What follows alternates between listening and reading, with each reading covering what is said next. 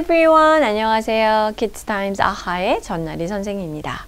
자, 오늘 제목은요, 참, 뭐랄까요, 좀 아이러니한 그런 제목인데, Snow in Sahara 라고 되어 있습니다. 사하라 사막에 눈이라고? 라고 question mark까지 붙어 있는데, 정말 사막인데요.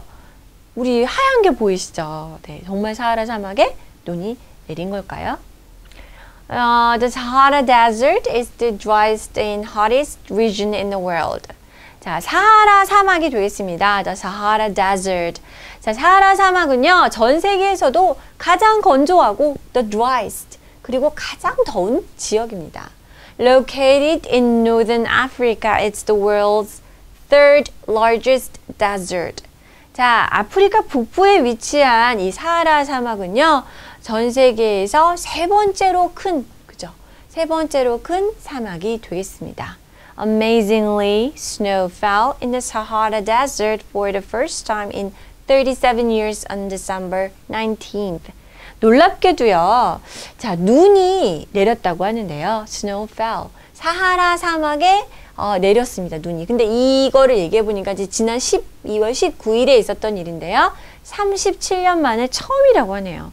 사실은 선생님이 이게 더 놀라웠는데 37년 만에 처음이라는 얘기는 그전에도 그런 적이 있다는 얘기죠.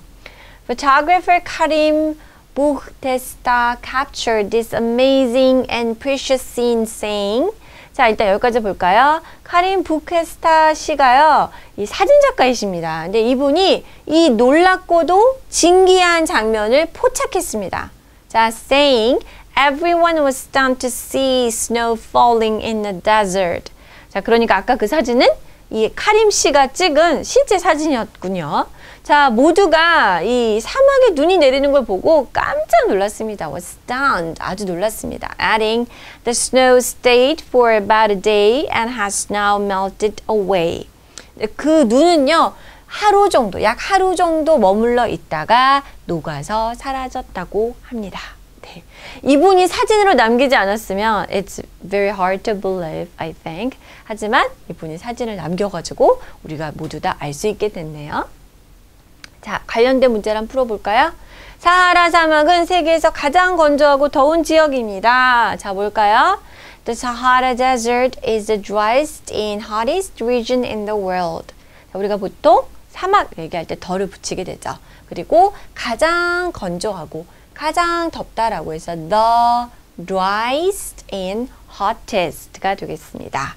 자, number B. 북아프리카에 위치하고 그것은 세계에서 세 번째로 넓은 사막입니다. 북아프리카에 위치한 located in the northern Africa, it is the world's third largest desert. 우리가 그냥 최고로 크다 그러면 the largest 하면 되겠지만 세 번째로 크다라고 할 때는 third largest desert라고 할 수가 있겠죠. 자, 그 다음 단어 풀이 볼까요? 와, 정말 이게 진정한 우리가 생각하는 사막의 모습이죠. 낙타들이 걸어가고 있네요. Camels are walking in the desert. 자, number B. 자, 무엇이 falling from the sky 할 수 있을까요? 자, 여기에서 해당하는 표현은 바로 그렇죠. snow. S만 대문자로 써주시면 되겠네요. Snow is falling from the sky. 눈이 내리는 장면을 여러분이 한번 그려보시면 어떨까요? Okay, this is all for today. I'll see you next time. Bye-bye.